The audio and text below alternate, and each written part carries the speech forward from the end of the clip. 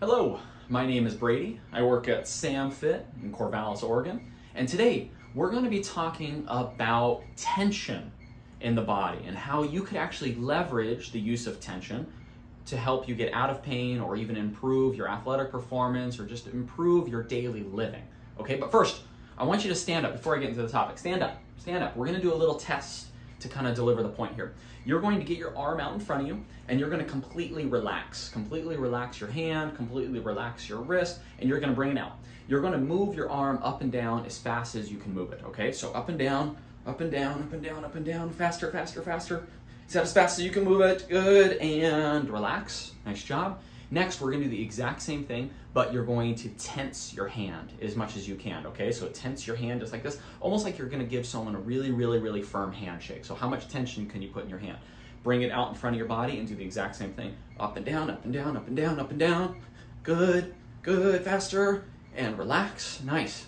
Didn't that feel different? It did for me. Okay, what was different here? Let's do it again. So relax your hand, just do it for a couple seconds. Relax, up and down. And then go stiff again. Stiff, up and down. Okay, something's definitely changing. And what's changing for me, it might be also for you. Did you feel that through your core muscles? Pay attention again. Relaxed and stiff. Definitely, definitely. My hand actually delivers a signal. When it goes tense, it actually delivers tension throughout the rest of the arm into the core. It's a cascading tension system. So this tenses here, everything else receives that tension signal at the same time.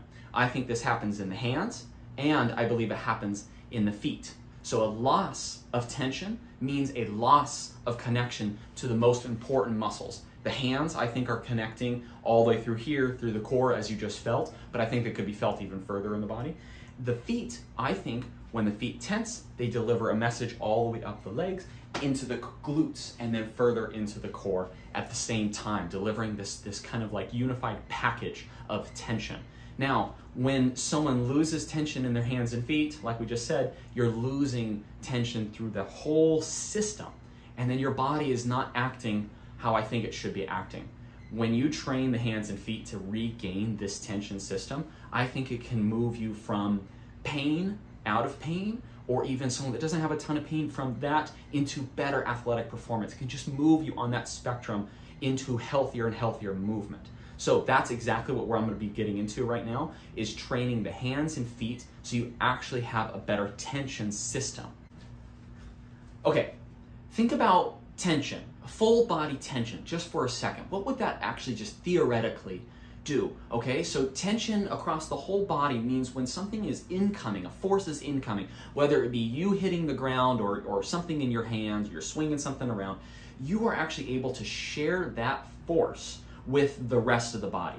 No one body part is absorbing too much force.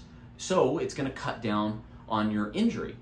It's also going to make you way stronger, because now all of a sudden you're not just using individual muscles, you're actually using a whole body system to deliver strength, to move the things that you want to move, to be able to get on the ground and get up off the ground. You're using a whole body effort rather than just individual muscles, and the whole body is always stronger than individual. So this video series is going to be aimed at trying to restore the tension both in your hands and your feet, to restore the tension in the rest of your body. These, I would say, are more of the foundational exercises. These aren't the only things that I do with my classes and my clients, but I think these are a very, very, very important starting point. Things that I still do every single day before I approach the training that I might have in the day, or just the day ahead of me too. I just think they're ultra important. Okay, so follow along on the next ones. I will see you in the next video. We're going to start by addressing the feet first.